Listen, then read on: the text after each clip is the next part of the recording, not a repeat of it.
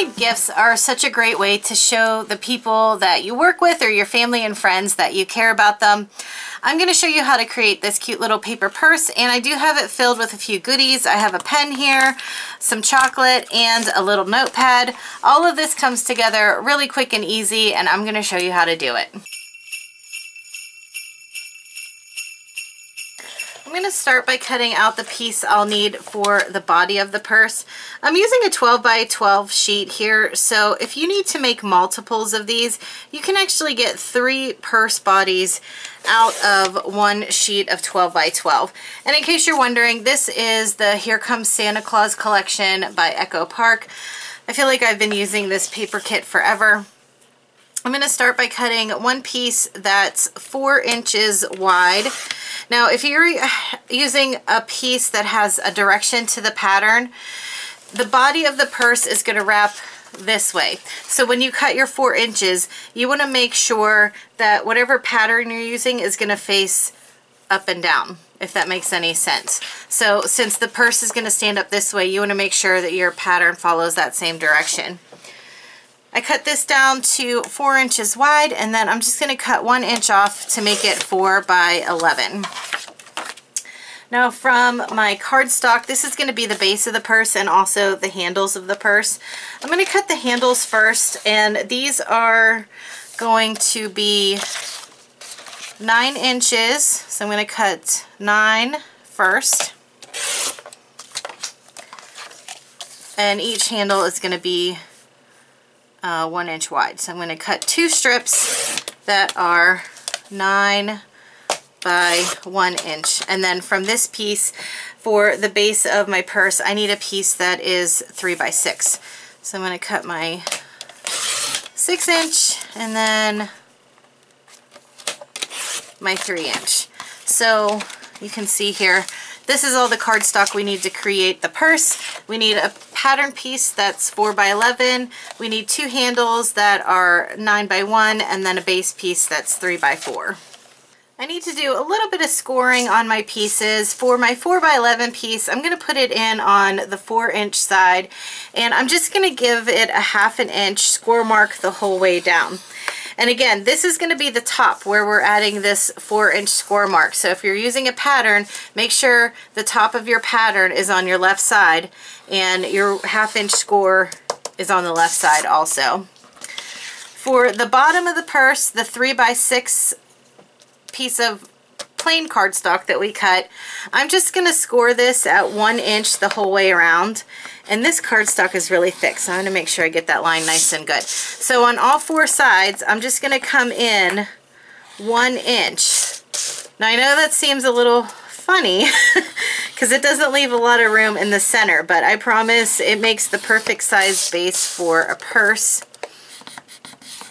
So you can see here, we have 1 inch the whole way around. And then for the handles, this is a little bit tricky, but it's not too hard. So I'm going to put my handle in on the narrow side. So I'm just 1 inch across here. And on my scoreboard, I have measurements that run down this side also. If you don't, you can just make a pencil mark to start. So what I'm going to do is I'm going to line my score tool up at a 1/2 inch, but I'm not going to press down. I'm going to just run it in that track until I get to about the, let me see here, the 1.5 inch mark. So right here, I'm in a 1/2 inch this way, and I came down about 1.5 inches.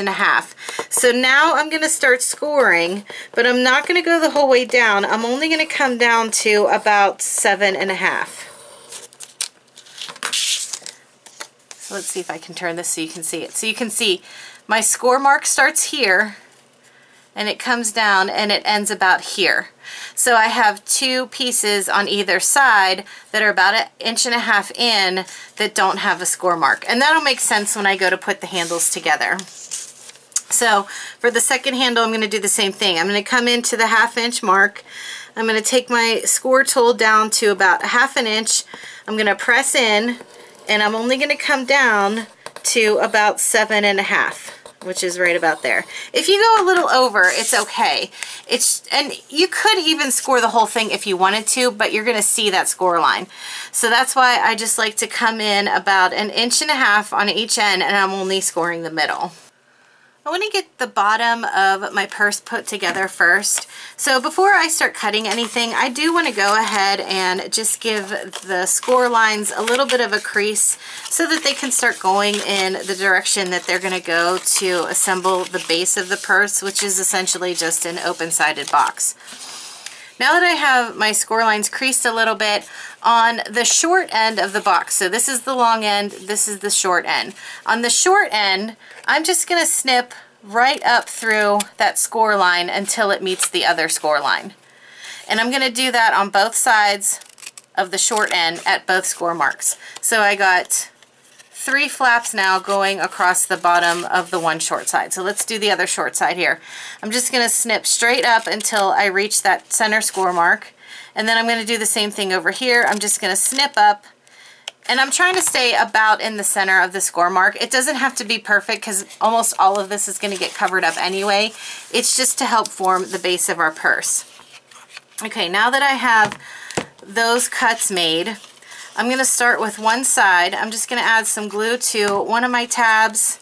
I'm going to fold this side up to meet the center tab, and then I'm going to put some glue on the other tab and fold it over. I know this looks tiny, but this works for this size of purse.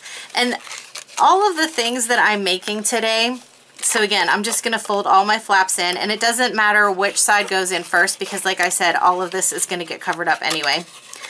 All of the things I'm making today are not really original ideas. You know, there's a ton of paper purses on YouTube, all different sizes, all different shapes. Some of them are really fancy, like you can almost carry them as a real purse because they have flaps and everything like that. This size purse I made up to fit my needs because I made things like this for a craft fair before. So I took the basics that I had learned from paper purses from a bunch of different YouTube videos and put it into this size purse. And then the little things that go inside the purse, the little notebook and the little chocolate treat holder, these are things that I've seen all over YouTube. A lot of different creators make things like this for craft fairs also. I know for sure I've seen these little notebooks on Lyric Lover Crafts, and I think she also made candy pouches like this, but hers were bigger and longer and more decorated. If I can find any of the videos, I'll link them below, but I just wanted to let you know that these aren't necessarily my original ideas. I just took a bunch of ideas that I found on YouTube and put them all into one thing.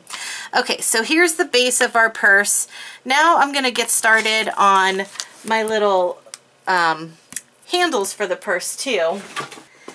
Before I do anything on the purse, I do want to round the corners. So I'm using this corner puncher from We Are Memory Keepers. And there's a 1/4 inch side and a 1/2 inch side. I'm just going to use the 1/4 inch side, and I'm just going to round all of the corners on the purse straps here. So I'll just slide it in, give it a little punch, and see how it kind of finishes off the edges here. And it's easier to do this now before you do anything with the straps. So ask me how I know.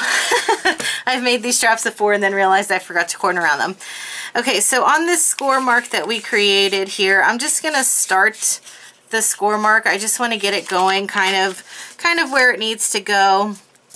And like I said, it's only a 1/2 inch or 1.5 inches away from each edge. So I don't want to keep folding. I just want to keep those edges open because that's how we're going to attach these two to the purse.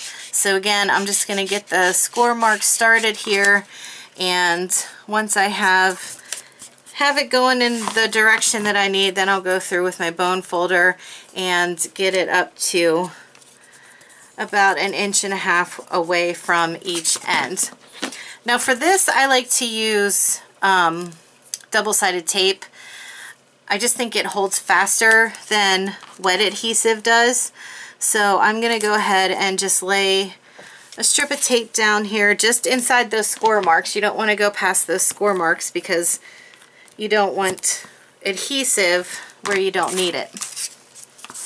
And this double-sided tape that I'm using is the score tape. I get it on Amazon, and I always like to buy the 3/8 inch wide, which is very specific, I know.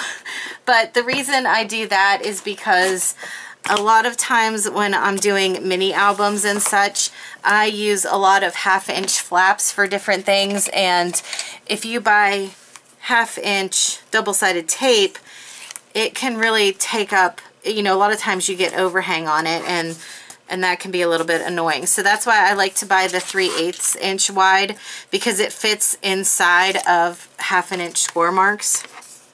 And you'll see that better whenever we go to build the body of the purse.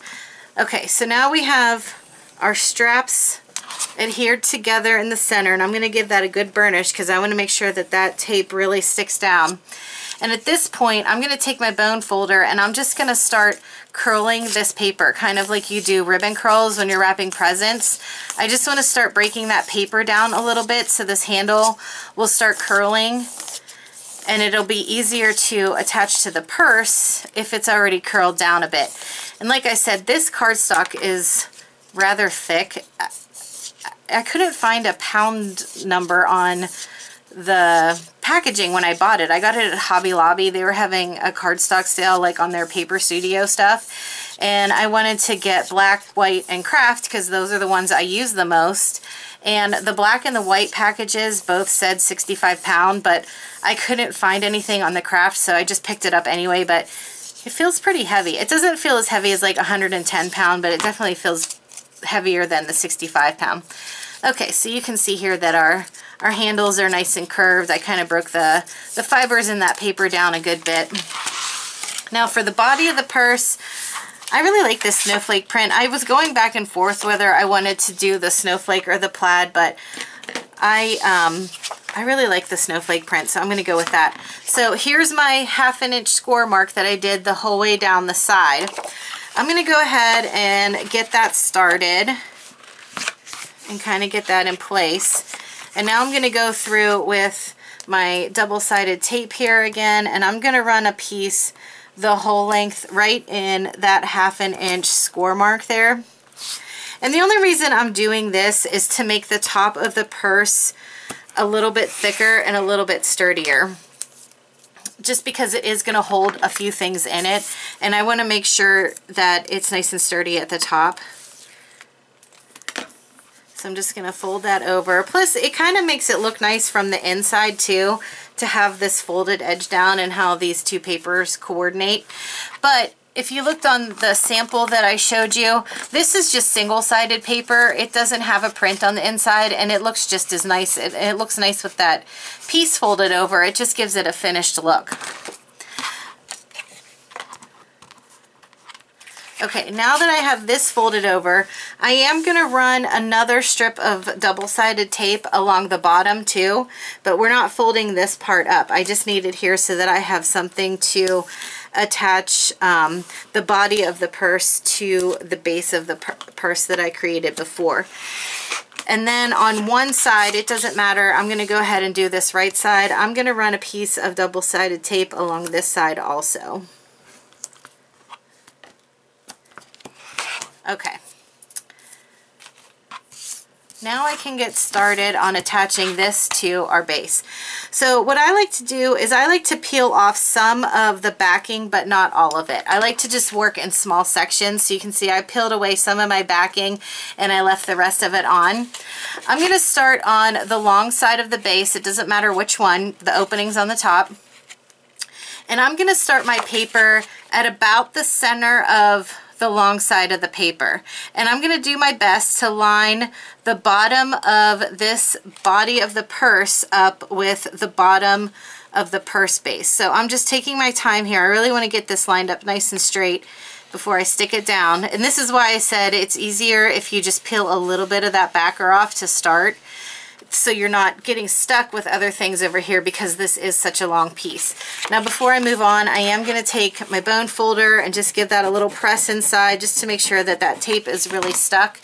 And then as I come around the corners, I'll give it a little pinch as I get around the corner, but I'm not going to worry about pinching it up the whole way. So now that I'm around a corner, I'll give it a little pinch here, but I want to keep this part nice and rounded. So I'm only pinching a little bit right here. And now that that side's stuck down, I'm going to go with my bone folder again and just burnish on the inside, making sure that that tape is really stuck. And then as I come around again, I can remove this tape backing as I go. And as you go, you can adjust it a little bit and just make sure that the bottom of that printed paper is lined up with the bottom base of the purse here. You can do a little pinch on the corner if you want.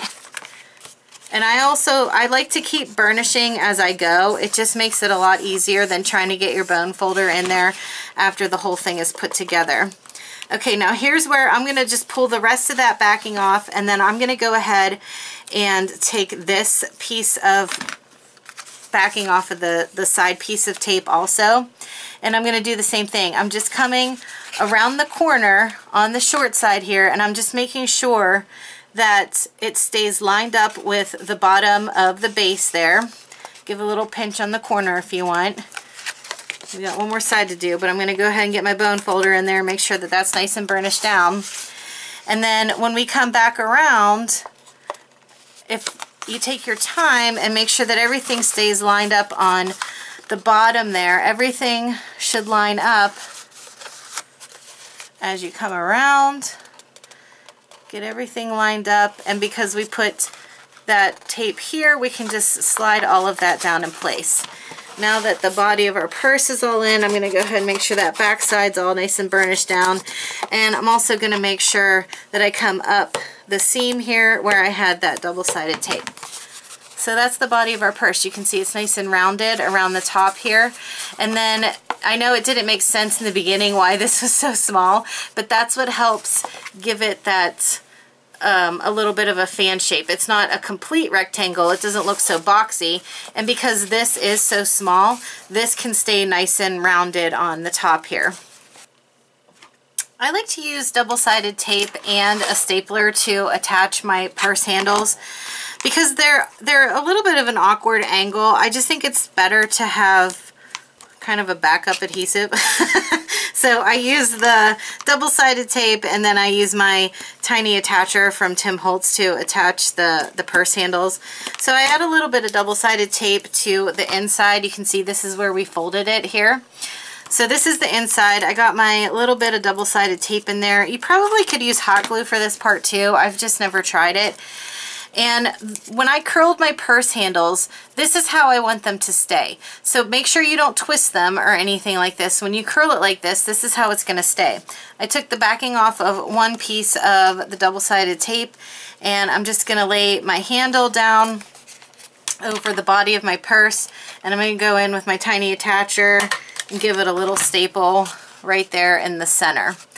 Like I said, I think you could use hot glue. I just have found that this is the better way for me. It seems to really hold up well. I kind of got the backup system here. And then, like I said, on the second one, you want to make sure you don't twist that purse handle or anything. You want to keep it going in the same direction.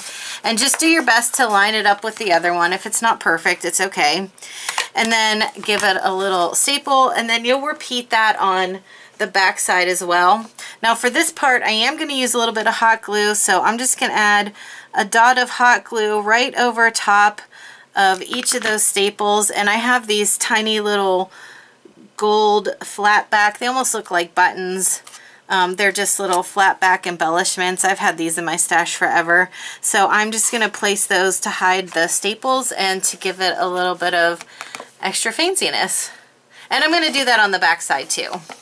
Here's my little purse all put together, and this is where you can decide what all you want to put inside your purse. I'm going to show you a few little goodies that I learned how to make off of other YouTubers that I wanted to put inside of my purse. So I'm sticking with that same pattern paper that I used for the purse body, but now I think I'm going to use the plaid, and I'm going to cover one of these little mini composition books. Now, as much as I love the Dollar Tree, I will tell you that you can find these cheaper at Walmart and Dollar General than what you can at the Dollar Tree. I think this was a 4-pack that I got at Walmart for, I want to say $1.12. I think for a 4-pack. So, and the Dollar Tree, it's a 3-pack for $1.25. I'm going to go ahead, and when I cover mine, I like to leave the binding that's already on the notebook there. I don't like to cover that up. So I would encourage you to measure yours first. I'll give you the measurements that'll cover this one, but they all are a little bit different, so it's just better if you go ahead and make your own measurements. The front of mine, from where this binding stops until the edge of the notebook, is about 2.5 inches, and I want to double that because I want to wrap it around the cover. So I'm going to make sure that I have a piece that's 5 inches wide, and my little notebook here is 4.5 inches tall.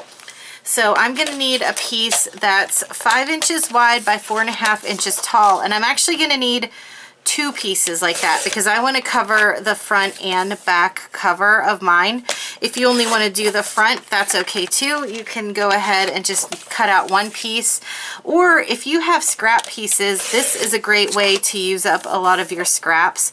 So I'm going to go ahead and cut 2 pieces at 5 by 4.5 for the cover of my notebook. I'm not going to score these or anything. I'm just going to kind of use the notebook as my guide as to where they'll need to fold over to flap towards the inside. I do like to use my double-sided tape here, and I'm going to start at the top, and I'm going to run right up against that binding that's already on the notebook. I probably should have picked a different color notebook to do this with so that you could see it a little bit better, because it's hard to see the black binding on the black notebook. I'm also going to run a little piece of the double-sided tape right on this edge too, because that's where it's going to get the most wear and tear. So I want to make sure it's really adhered down here. I'm not going to worry about the inside just yet. Let me go ahead and get my backers cut off, or not cut off, you know what I mean. I'm trying to peel off the backers here.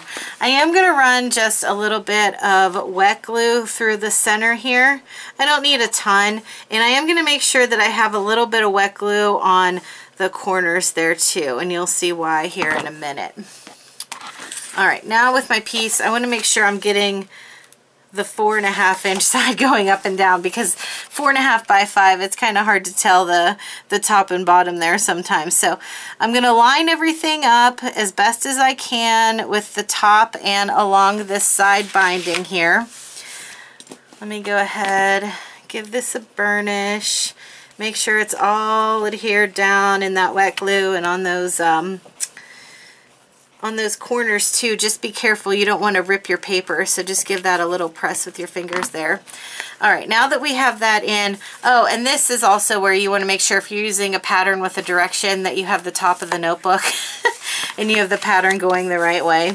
Alright, now I'm just going to run my bone folder along the edge of the notebook here just to help give that a little bit of a crease, so that when I lift this paper up, it kind of knows where it needs to go. I'm not going to fold it the whole way in yet. I'm just going to work it with my hand a little bit. Then I'm going to come through with the flat edge of my bone folder and just run it along there so that it really knows that it needs to wrap around that edge. Okay, now I can wrap this in the whole way, give it a little crease, and I'm just going to use wet glue for this part. I'm going to make sure I get a little bit over those corners, and then I'm just going to cover all of this with some wet glue. Fold that back in place and give it a good press. There. I'm going to let this dry for a second while I work on the back side. And for the back, I'm going to do the same thing. I'm going to use my double-sided adhesive, and I'm going to work it around the cover the same way I did on the front. All right, this gave my front cover a little bit of time to dry while I got that back cover worked in. And you can see it just gives it a nice little decorative touch on the inside too. I didn't want the paper to go the whole way into the binding here because if you get it too close, you run the risk of not being able to close your notebook. So that's why I left a little bit of a gap there. You can always decorate that up too. If that's too much of a gap for you, you can always decorate that a little bit with some stickers or another piece of pattern paper. Now you can see here on the paper of the notebook that it does have rounded corners. And I can tell you on my 1/4 inch and my 1/2 inch side, neither one of these are exact to how it was rounded, but the 1/4 inch side looks the best.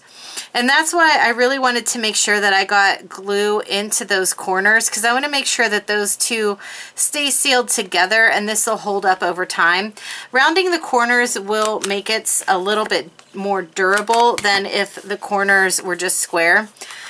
So here, let me open a few pages. You can see it's not the exact same corner, but if you would use the 1/2 inch corner rounder rather than the 1/4 inch, you would be able to see some of that white notebook paper at the very corner. So that's why I like to do just the 1/4 inch, because even though it's not quite as rounded as the inside of the notebook, at least you don't see any of that paper from the front there.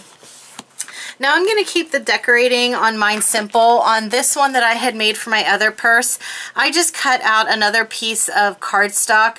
I rounded the corners and then I did a white piece of cardstock in the middle to kind of give it that composition book look. Like, you know how they have the little area on the front where you can write what subject it is. But for this one, instead of doing a label, I'm going to go back to that sticker sheet that came with my paper pack, and I'm just going to pick out a cute sticker for the front of my notebook. So the other thing I wanted to show you real quick too, if this little gap here on the inside of the covers bother you, that's a good place to use up these border stickers that usually come with these paper packs and these sticker sheets. They always have 1 or 2 of these little sticker borders, and that would be a great place to fill that in.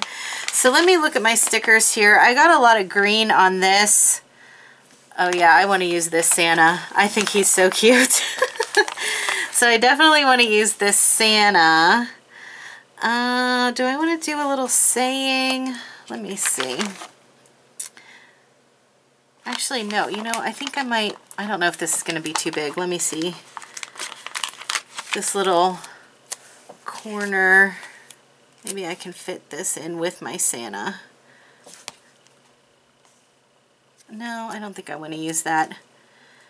Let me know in the comments, like, do you always have a dilemma when you're trying to pick out stickers? I really like the Santa. I kind of want him in the corner, but I kind of feel maybe he needs some kind of saying to go along with him.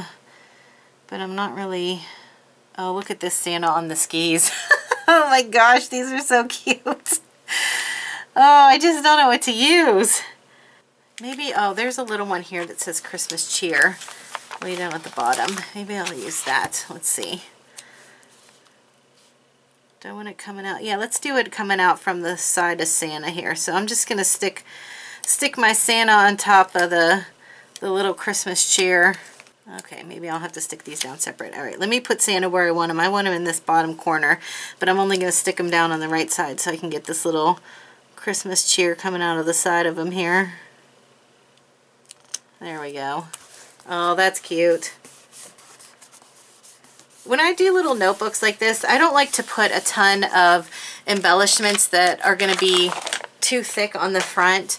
I stick with stickers or little journal cards or something like that, because when you open this to write, you don't want a lot of beads and pearls and bows and whatnot on here, because it'll get bulky on the side when you go to write. Okay, so there's our little notebook. I think I'm going to leave it at that. I like just the little Santa, and he has the little Christmas cheer coming out the side there, and I think those work really well with this paper too. So we're going to let that go like that for now.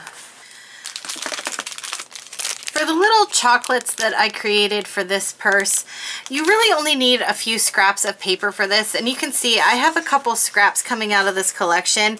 And the chocolates that are in there are these little Hershey Nuggets. These are the perfect size. I love these. They're really cute and they're easy to wrap and package up for things like this. And you only need a couple scraps of paper for the chocolates themselves and for the little tray that they come in. I'm going to start... I think I'm going to use, let me see, I don't want to use this. Like this is too big of a print when I cut those down for the wrappers. Oh, this would be cute though. I think you'd be able to see this. Okay, I'm going to use this scrap for the wrappers, and then I think I'm going to use this for the tray. So for the little tray that they sit in, I'll need to cut a piece that is 5 1/4 by 2 1/2. So I'm going to cut my 5 1/4, 2 1/2. We'll set that aside. And then I'm going to put 5 little Hershey Nuggets in mine.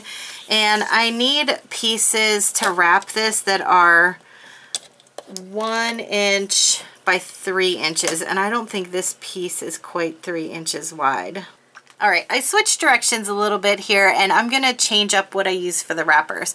And for each of the wrappers, you're going to need pieces that are 3 inches by 1 inch. And I usually like to do alternating colors when I do mine. And I'm going to use 5 of the little Hershey Nuggets. So I'll need 3 of one pattern and 2 of the other. So there's 1, 2, and let's do one more out of this one, 3. And then for the other 2 pieces, I should have enough out of here. So I'm going to do, is this 2 inches wide? Yeah. So I'm going to do a 3-inch piece, and then I'm going to cut this down to 1, and I'll need 2 of these. So 1 inch. And, oh, just barely made it with that one, and 1 inch. Okay, so here's the 5 pieces that I need to wrap my little nuggets. Now, for my nuggets, I don't need any kind of super strong adhesive, so I just like to use my tape runner. And I run just a little bit of tape across the back of the nugget. I lay my little wrapper piece on that.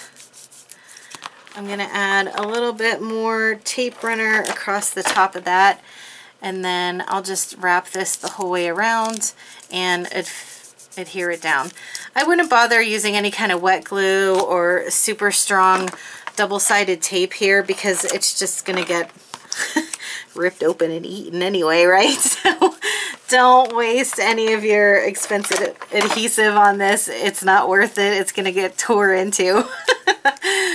That's how everybody treats chocolate, right? And like I said, I did 3 pieces of one pattern and 2 of the other. So I'm going to go ahead and get these all finished, wrapped up. See how cute those all are laid out? That's why I like to use the 2 different patterns. It just kind of changes it up a little bit. And I love that these nuggets have a foil wrapper on them and it just sticks out a little bit on each side. I just think that makes it look so cute. For the tray that I'm going to make to hold all of the nuggets, this is that piece that is 2 1/2 by 5 1/4 inches. I'm just going to score this at 1/2 inch on each side. So however that's easiest for you. And since this piece is actually one of the wrappers that I used, you're not going to see the inside of the tray so much. So I want to make sure that the outside of the tray is this green plaid. So I'm going to score on this side. Now everybody's a little bit different. If you're right-handed, it's probably a little bit hard for you to score at 1/2 inch on this side. So you could score just at 2 inches on this side, but you want to make sure that you do it on both sides. So I'm just going to score at 1/2 inch on either side. And before I fold those up, I am going to take my corner rounder again on the 1/4 inch side, and I'm just going to give a nice rounded edge to each of these corners. And like I said, I want the green plaid to be on the outside because you will be able to see that a little bit. You won't see the inside so much. I'm just going to fold both of these sides up, give it a little crease. And again, because this is going to get taken apart and eaten, I don't want to use any kind of strong adhesive on the inside here. So I'm just going to run 2 lines of my tape runner down. And I'm just going to start at the bottom here. I'm going to line this nugget up on the inside of the tray and press that one in, and then I'll just keep going up from there. I'm just going to get them all pressed in. They don't have to be stuck down too tight or anything, because this isn't meant to be permanent anyway.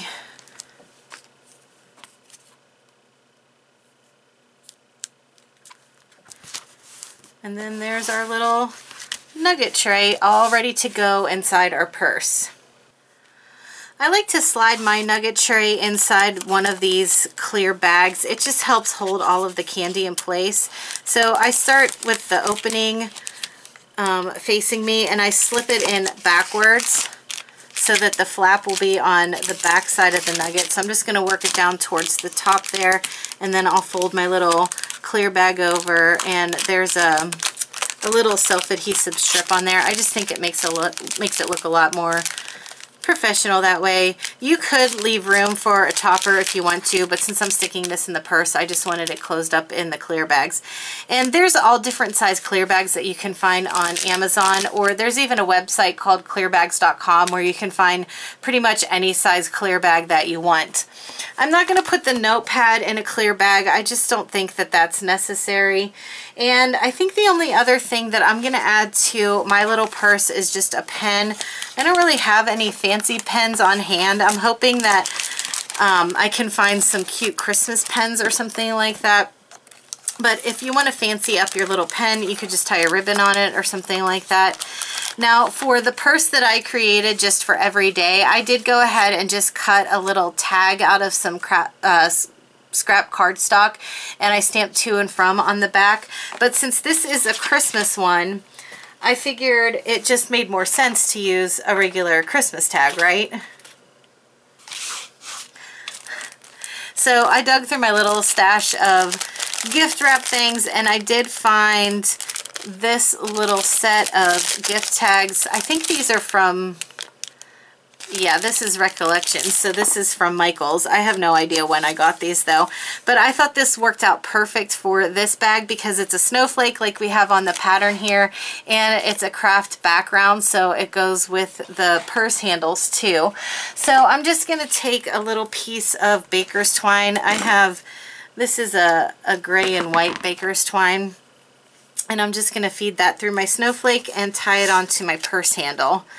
I'm not going to stamp to and from on this one. I think I'll just handwrite that on. But you can see here I folded my twine in half, and there's a nice big hole at the top of this snowflake, so I can just get that through easy. I'll pull my tails through, and then I'm just going to tie it on to my purse handle here. I don't want to tie it too tight. I do want it to hang down a bit because it's not too large, so it'll be okay if it hangs down.